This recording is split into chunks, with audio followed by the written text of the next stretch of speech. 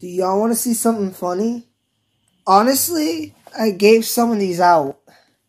These are MTV EMA signs I made on slides, which I'm going to show you in a second now.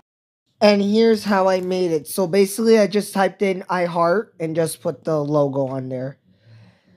I know what you guys are going to ask me. How did you do this? This is Google Slides. So I printed these out in school, the pictures you just saw, and I gave some away. Not really that much people took them that often. So that's what I was left with. I know, super weird. Now, I did have plans to make it green, like in the logo, but it was too dark for me to put like the text that says I heart, so I did the black and white. I don't know. What you guys think? Let me know in the comments. So I did this for like trunk or treat, like for any student who did like a little donut game, they would receive like a handmade sign made by yours truly.